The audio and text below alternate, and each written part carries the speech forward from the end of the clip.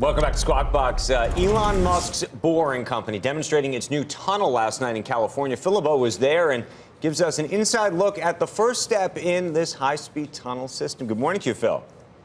Hey, Andrew. It was a fun ride last night at the Boring Company's first loop tunnel, the first completed one, although it's far from finished because it was a bit of a bumpy ride. Still a thrill nonetheless to have a chance to go through there. And people were wondering all along, well, would we actually have people going for rides inside the tunnel? Well, this is what it's like. You get dropped down about 45 feet in a Tesla Model X, not some special car or a small, something you sit in that you zip through there. You're in an actual car with deployable tracking wheels. You can't see it here, but once we get through this video, you might be able to see it a little bit better. There are small wheels that fold out from the front two wheels of the Model X that keep you buffering against the two side walls, so you can't be steered into a wall. We hit a top speed of 49 miles per hour. It cost the Boring Company $10 million. Actually, that's Elon Musk who put his own money up for that, to build this tunnel lasting 1.14 miles long. And according to Musk,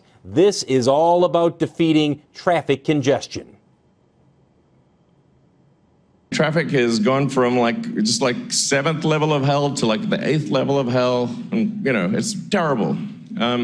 So this is I think finally there's something that I think could solve the goddamn traffic problem.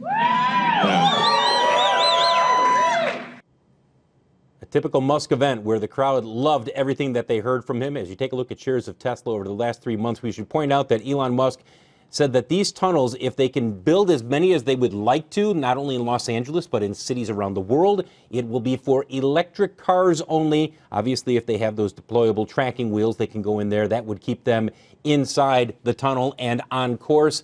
By the way, that top speed of 49 miles per hour, once they smooth out the tunnel, guys, and it was very rough last night, they believe that they can get a top speed in cities of 150 miles per hour. Wow. Interesting to see whether or not this happens. Yeah, so that was the question I had. You said 49 miles an hour, and you said it was a little bit rough. What do you mean by that? No, it was rough.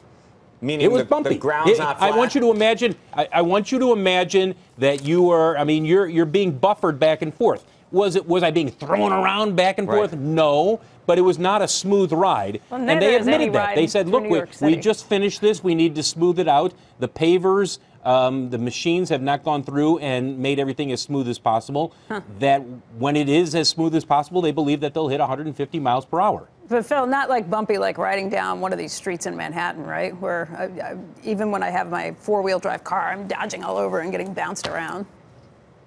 It's a little bit like cobblestone is what it felt like. You didn't hit any big potholes. Right. There was nothing like that, but at the same time, they just bored this, so they haven't smoothed it out yet. Phil, this was truly an early ride. Phil, they're playing this out, but the thing I don't understand is you're going to come down on the elevator. That takes time, and then you're going to link up onto this system, and then are these cars all going to go at one time? I mean, how many off-ramps are there going to be, or on-ramps? Because Elon says you can have dozens of them in cities. That's his vision now. Have dozens of these off-ramps, entrance ramps, exit ramps throughout cities.